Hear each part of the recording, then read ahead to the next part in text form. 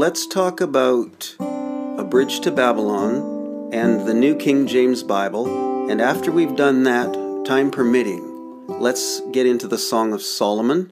But before we start, regarding the New King James Bible and all the modern Bible translations, there are some very interesting things that I've studied and I've put in my books, and they set the foundation for all these new translations, and of course the New King James Bible, and the fact that Thomas Nelson and Rupert Murdoch and all these New Age occultists and Vatican Knights are behind these types of Bibles.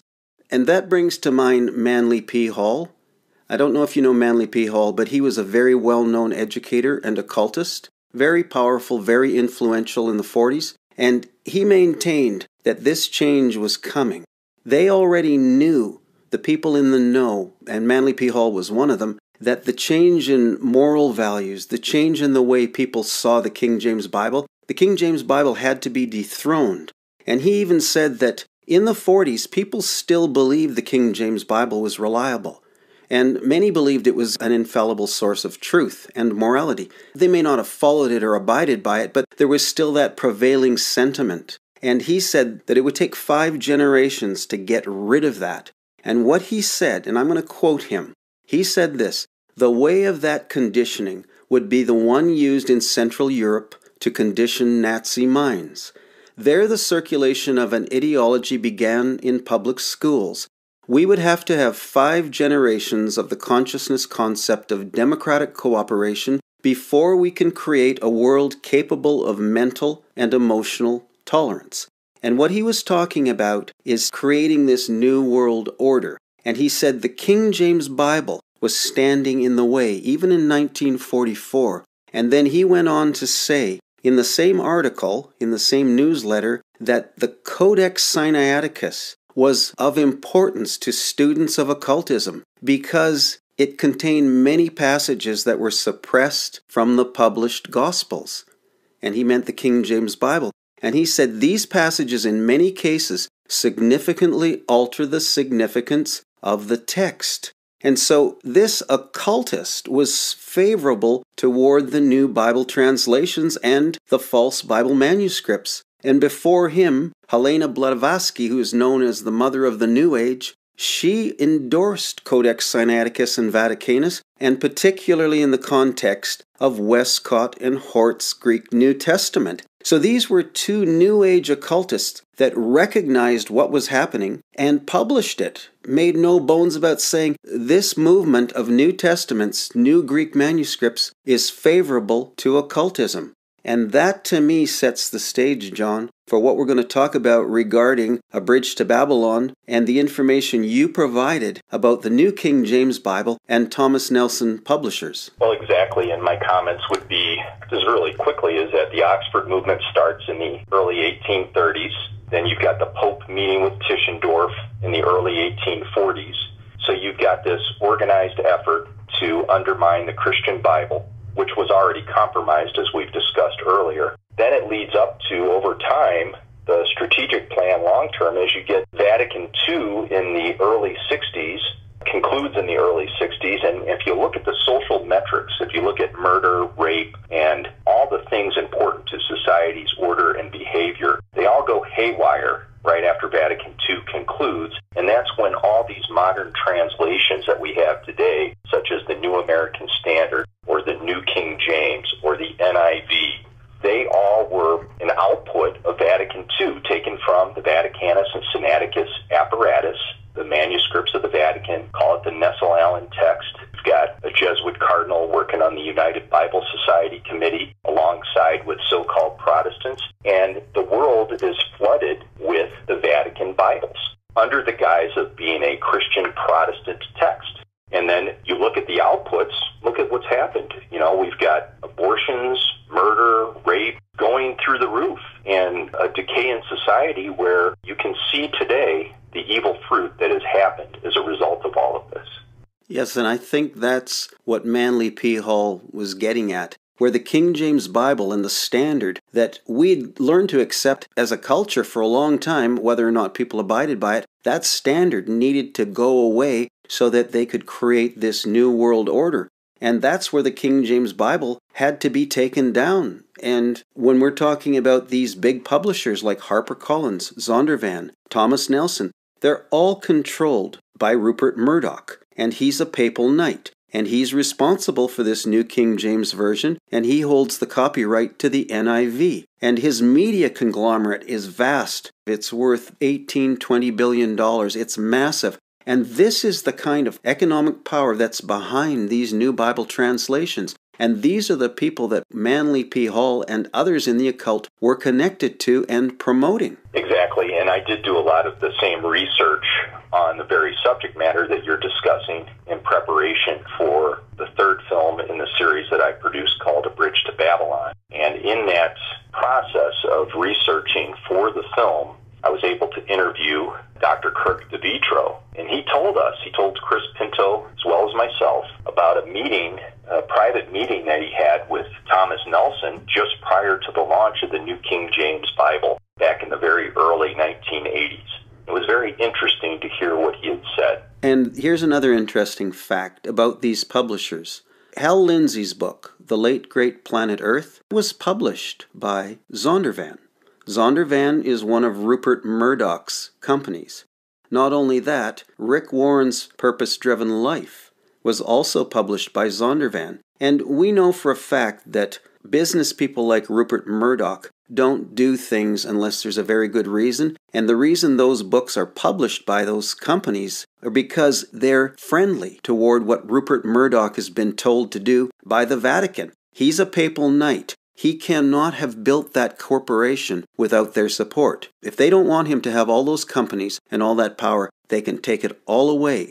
And so these kinds of associations that we see with HarperCollins, Zondervan, and Thomas Nelson all promote the new Bible translations and the New King James Version. There's no question about it. Exactly. And in the process of my research, we identified a guy by the name of Leo Hendry, who was sitting atop of the Thomas Nelson Publishing Corporation, and he testified in the movie Tares Among the Wheat towards the end of the film that he's driven by devils in business and he's influenced by the Jesuits. He's Jesuit trained, and that's what drives him.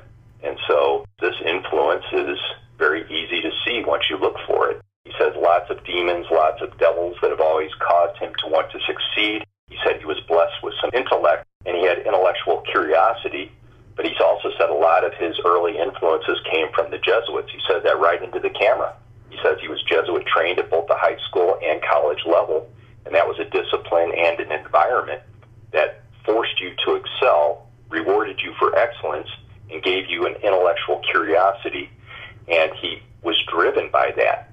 Thomas Nelson obviously owns the copyright on the New King James Bible, which greatly follows the same textual pattern of the Roman text.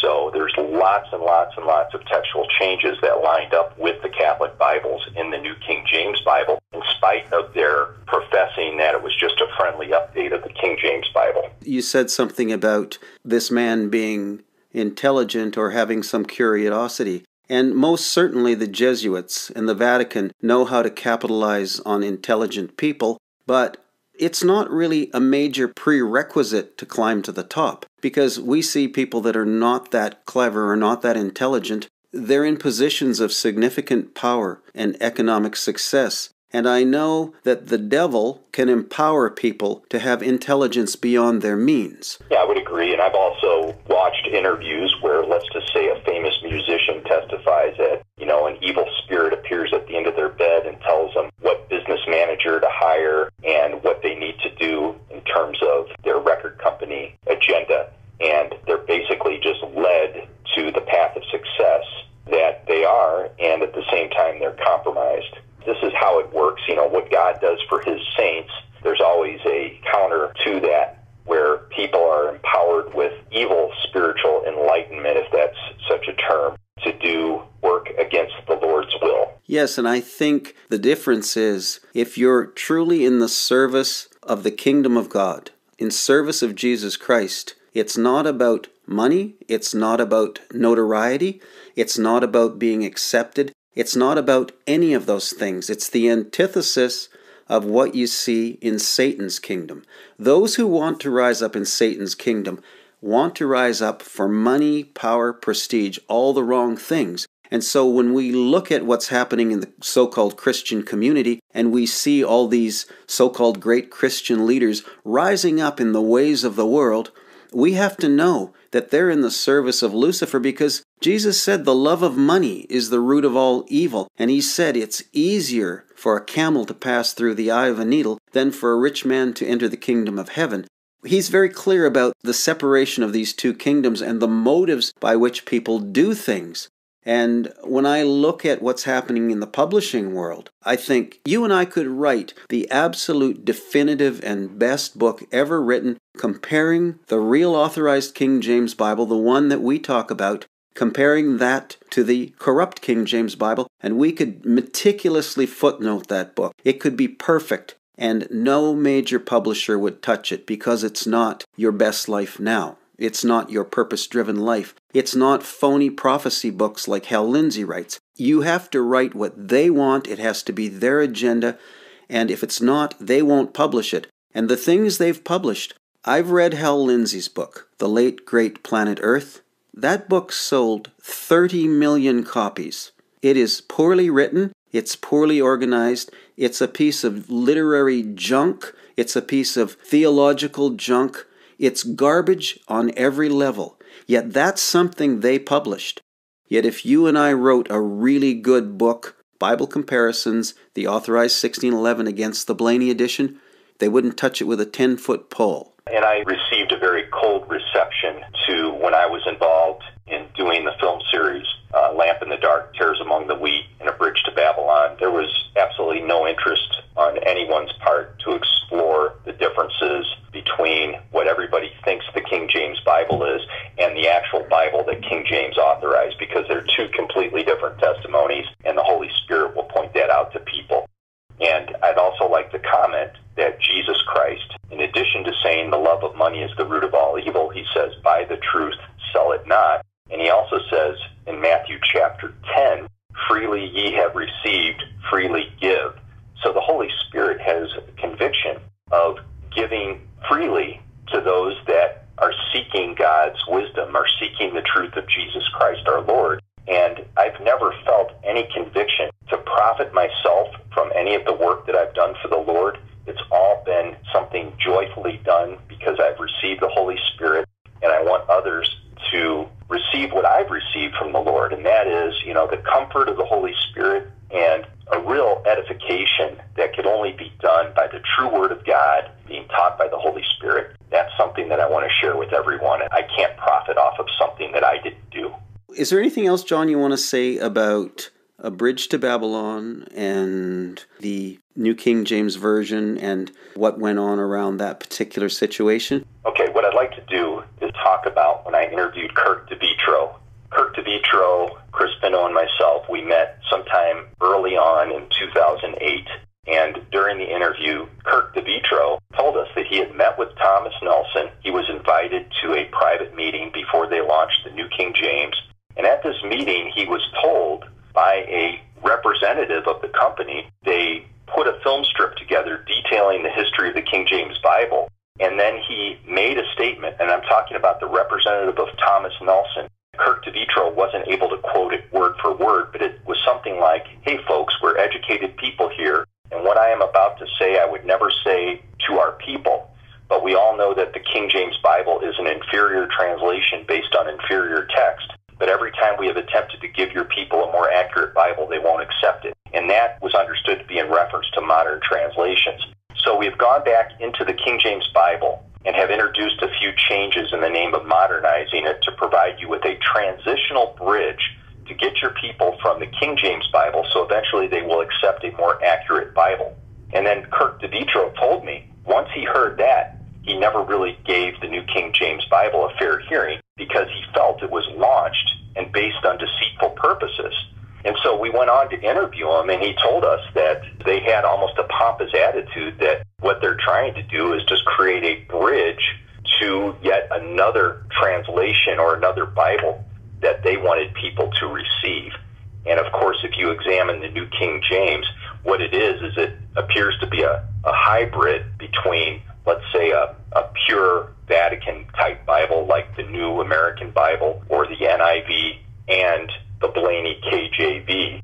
They combined them all together, and what resulted was the New King James Bible, which has fewer departures, but yet a lot of departures from the received text. Yes, the New King James Version is sold on the basis that it's the same thing. This is what the publishers say. It's the same thing as the Authorized King James Version, except we've updated the language. There's no these and thous and things like that. And that's the least of the problems in the New King James Version, although that is a significant problem too, because as soon as you take out the these and thous, you distort the plurality of the pronouns. That is, who is Jesus talking to? Is it one person? Is it a whole bunch of people? There is no complication in understanding these and thous. That does not make it hard to read. But they've sold people the idea that when you see thee and thou, now you can't understand what the Bible is saying.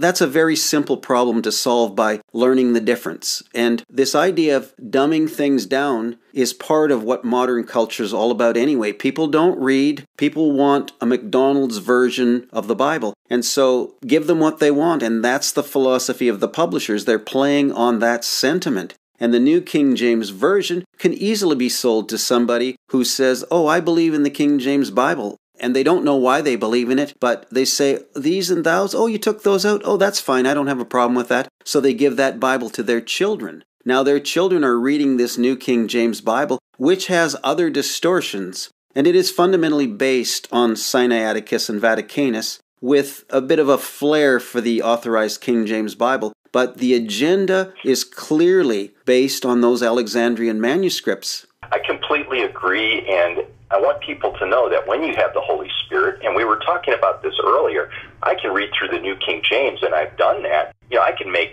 countless notations as far as the actual words that were changed to specifically break the prophecies that God is teaching us out of the Authorized Version of 1611. I could come up with thousands of deliberate changes. There's so many of them in the words themselves, but when you have the Holy Spirit, you've overcome the world, and God gives you that spiritual insight so that you can do that. A natural person can't do that. If you're not saved, or if you have a spirit of slumber, you're not going to be able to see that. But if you do have the Holy Spirit in you, and somebody witnesses to you, there should be some conviction that, hey, we have a problem. Let's draw near to God, pray, and ask Him to lead us to all truth because we trust in Him. The Bible says, my people perish for lack of knowledge, and they have rejected knowledge. And it's the rejection of knowledge that's even more significant. It's to say, you've been presented with the knowledge, and you've chosen to reject it. You know what the truth is, but you're rejecting it for whatever reasons. And I know how true that is. I had a conversation with a woman one day who set herself up as a Bible teacher, and she thought that this gave her some kind of status. So I said, well, which Bible are you teaching out of? Well, it turned out it was either the ESV or the RSV. And I said, tell me who appeared in the furnace in Daniel chapter 3, I think, verse 25. And she said, oh, well, that would have been Jesus. I said, turn in your Bible. It said, a son of the gods. I said, well, why aren't you teaching what your Bible teaches? Your Bible teaches that it was a son of the gods. The gods would be fallen angels. I said, why aren't you teaching what your Bible teaches? Well, she started scratching her head because she realized that came from the King James Bible. That doctrine that she was teaching was not in her Bible. And I said, don't you think you ought to change Bibles? And she wouldn't change. She wouldn't listen. That's a spirit of pride and arrogance. She knew the truth, she heard the truth, yet she wouldn't change. And, I question, how can you say someone's saved if there's no conviction there? Is God hardening their heart? I don't know, but He must be. But hopefully they'll wake up and they'll have oil in their lamp so that they can get into the wedding, as it says in Matthew chapter 25. What I care is that the truth is presented and that people who are in the darkness come to the light. It's not an issue of, well, I'm right and you're not right. Yet it becomes that for many people because they're so caught up in their ego and the arrogance and the pride that they have in their position. Well, I'm a pastor, I'm a scholar, I have a PhD in this, that, and the other.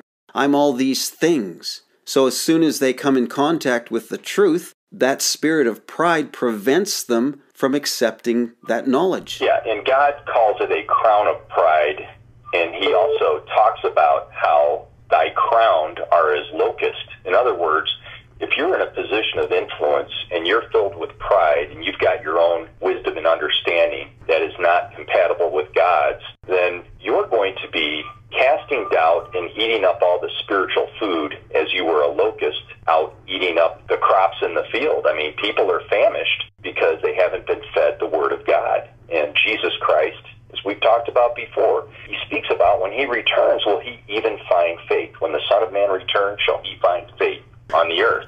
Yeah, that's the real reality that we're looking at. But it's that same spirit in the institutional church of Jesus' time. It's that same spirit in those people that crucified Jesus Christ, that set up the kangaroo courts to try him at the temple and have him turned over to the Romans. They said of Jesus, well, what does he know? He's not educated. He's a carpenter. He makes tables and chairs. And who are these raggedy followers of his, these disciples, these ignorant fishermen? They're not literate. They've not been trained up. They know nothing. That was the view that the modern church at Jesus' time, the synagogue, had of the words of Jesus and his disciples. It's no different today. The people that are in those positions of power don't want to hear from somebody like Jesus or his bedraggled disciples that just got off a ship smelling of fish. Yet they marveled at the knowledge they had. And when the people said of Jesus, he speaks with authority, not like the scribes and Pharisees. This was something that presented such a challenge to the academic minds of the day. And here we are in exactly the same position. We have an institutional church that embraces exactly the same values as the synagogue did. It was all about the building, the gold dripping off the building. It was all about the intelligentsia. It was all about the important people. And they didn't recognize Christ because they didn't want to. Here we have the same problem today. Yes, our fallen nature is such that we have the same set of problems irregardless of the time period. I completely agree. Let's talk a little bit about Song of Solomon. I don't know how far we can get into it, but I know you've done some very serious study of this book. Tell us a little bit about chapter 1 and the setup. Who are the characters? What's going on here? What's the dynamic between the two principal characters? And what are they trying to say to each other? And how does this relate to what we find in the 1611? The 1611 has some notes that indicate that they perhaps thought it was a picture of Jesus Christ and his church. The notes say Christ and the church, okay? And it's implied that it might be Jesus Christ, but it's actually accurate to say it's allegorical for Christ and the church. But then what you have to do is you have to have the text that was authorized and produced in 1611 because it is different, albeit so subtly different from what is published today by Thomas Nelson or Zondervan when they put out their Blayney AKJB. Okay, the serpent is subtle. So I'd like to set the song up, and this may be offensive, but here's what the 1611 Bible says. There's a cast of characters. You've got the daughters of Jerusalem. You've got Solomon, who is a representation also of Leviathan, referencing Job 41, and he is an antichrist figure. You've got the king of Babylon. You've got the queen Babylon. You can learn more about the queen, especially in Revelation chapter 17 and 18, but all throughout the rest of the Bible. And then in the song, there's some key definitions. Anytime my beloved is spoken in the song, it's the woman referring to the man, which is typically Solomon. Anytime my love is stated, it's Solomon referring to the woman. If it says my soul love, it refers to the woman referring to the love of her soul. Behemoth, when referring to him, she calls him my love as compared to my beloved for Leviathan, which is Solomon. And then when it says, oh beloved, that's the description of the woman by her friend, which is now a compilation between Behemoth and Leviathan, the king of Babylon and the prince of Babylon, fulfilled the prophecy in Hosea chapter 3. So that's something that really you need to be a saved Christian, and you need to be off of milk and onto solid food and in the 1611, and then the Holy Spirit will lead you to that conclusion. Don't take my word for it. That's what it says. But then in chapter 1, the Babylonian church, which is also conclude the chapter by confessing they have a new Bible or book of wisdom to join them in love.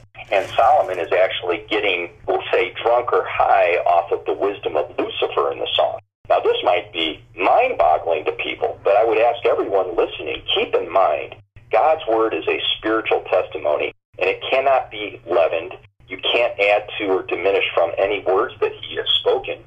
And if the words are different in the Bible that I'm referring to, the 1611, from somebody using a King James, they need to understand that any change, a little leaven, leaveneth the whole lump. So then you go throughout chapter 1, and what it is it's a cross-reference to all these other places in the Bible where the Holy Spirit has already taught people about what's going on. And I could go verse by verse and list all the other verses. I don't want to come across as too much like, a Jack Van Impe where he's just quoting scriptures here and there. But you've got the daughters of Jerusalem starting out in verse 2, talking, and then Solomon picks it up in verse 5, and then you've got an exchange where the queen comes in verse 7, and then Solomon responds in verse 8, and you've got this back and forth exchange where throughout the chapter we find that they are producing a bed of love, a Bible that they can all agree with and share each other's love, because God is love, and the king of Babylon wants to be like the Most High. So that's going on. I've got published apologetics on the internet that go through verse by verse and all the cross references to other places in the Bible. And when I've showed this to people who are saved, they get a conviction. They're like, yes, now I can understand. And I'll give one quick example that's real easy. It's like a beginner level understanding. If you go to chapter 2 and you look at the exchanges, the queen starts by speaking in verse 1. She's introducing herself as the rose of Sharon and the lily of the valleys.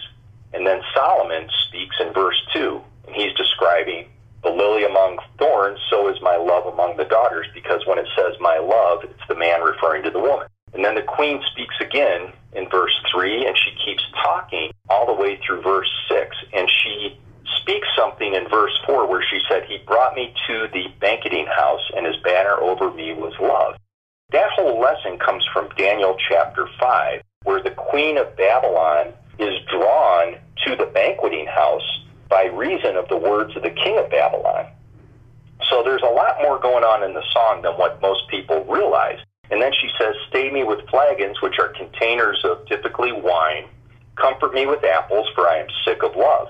She's sick. It's not good to be sick. Jesus came to heal the sick. This is all cross-referenced like in Isaiah chapter 1 or Hosea chapter 7.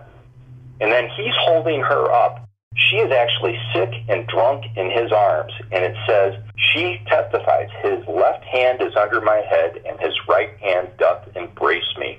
And then he speaks in verse 7, I charge you, O ye daughters of Jerusalem, by the roes and by the hinds of the field, that stir not up nor awake my love till she please.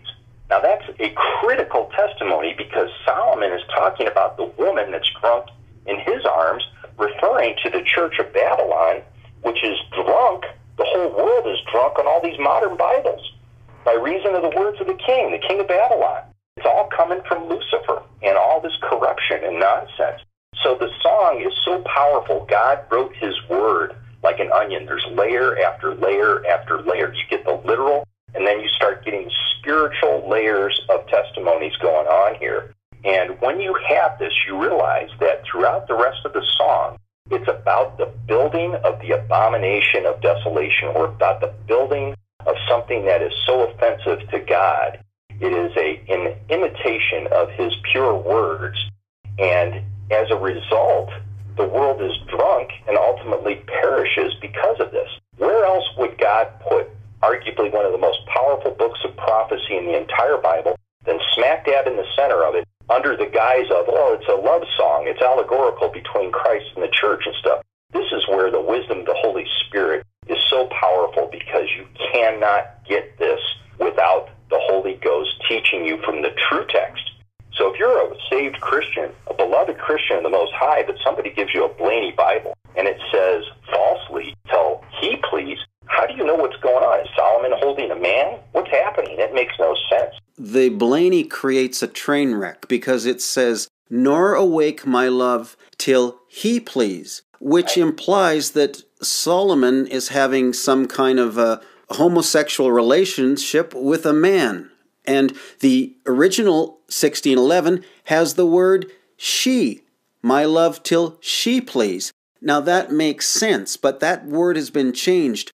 And at that point in Song of Solomon, the whole thing starts to make no sense. And most people who read the Song of Solomon don't read it very often, and they don't get it.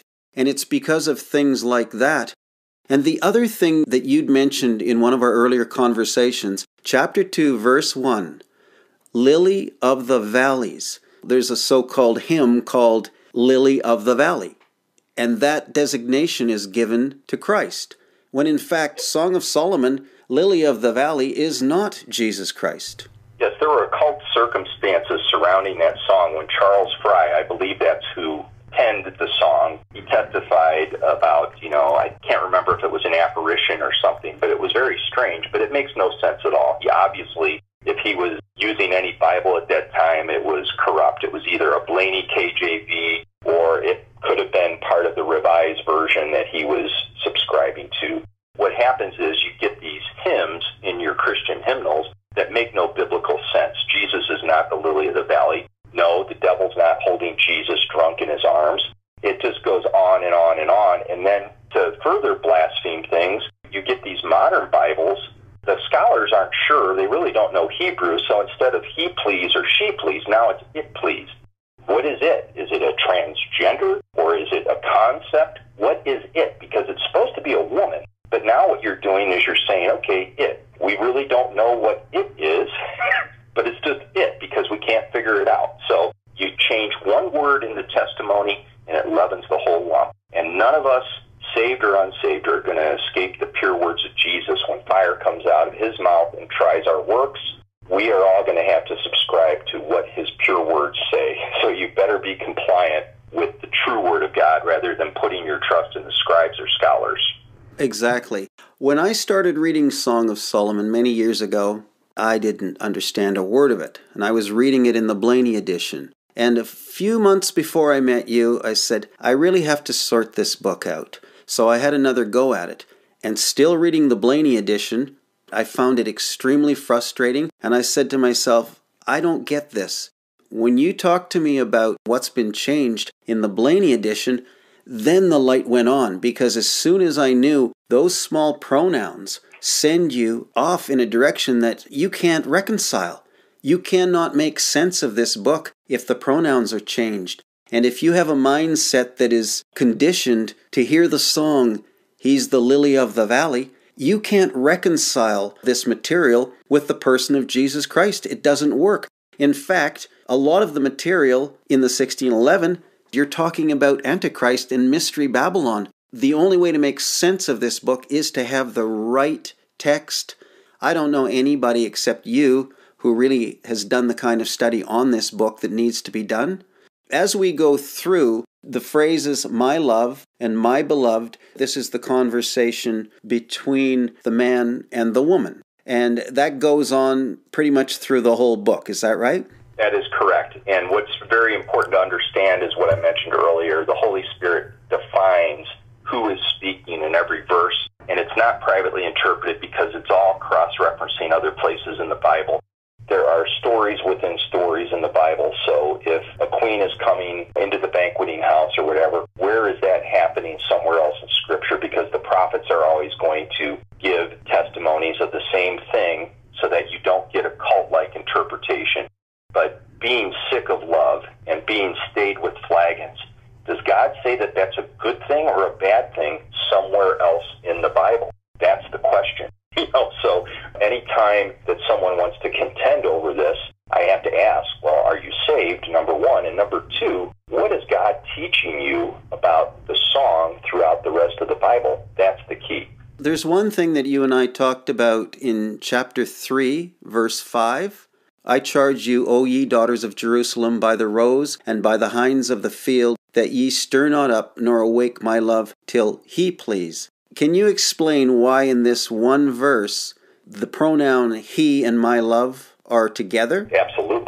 And you're referring to chapter 2, verse 7? Chapter 3, verse 5. Chapter 2, verse 7 is my love till she please.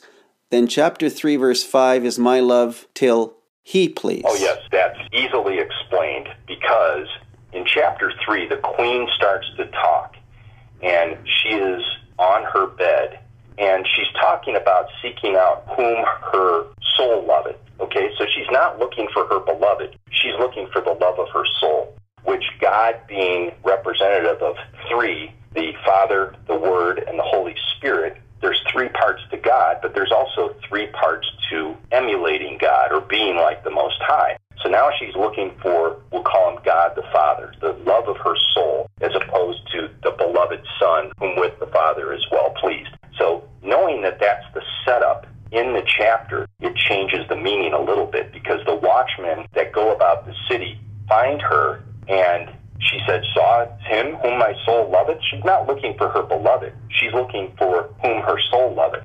And then what she does is she finds him and brings him to her chamber, and she holds on to him. So she's holding a man in her arms, and that's why it says in verse 5, I charge you, O ye daughters of Jerusalem, by the roes and by the hinds of the field, that ye stir not up nor awake my love till he please. Because she's the one that's awake, and he's the one that she finds and drags to her chambers. So once you know that, then it's crystal clear as to what is happening. It makes full sense. Excellent explanation. John, let's leave it there. If we need to clarify this further next time around, we can do that. But I think that's really obvious from the text that, in fact, she's addressing somebody else or something else.